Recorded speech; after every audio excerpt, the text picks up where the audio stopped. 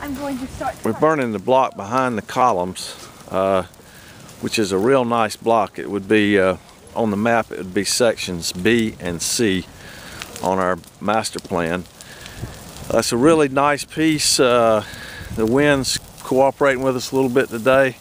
A little bit drier today. This is the second day of the burn, and this piece should really look nice in the springtime.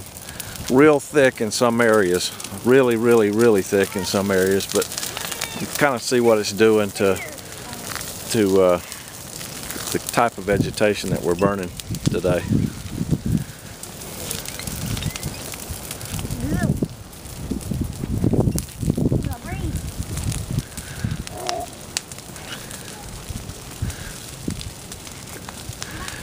We're actually burning against the wind, so I don't know. We burned on the other side and the wind brought it to a big drain, so we're burning back against it now.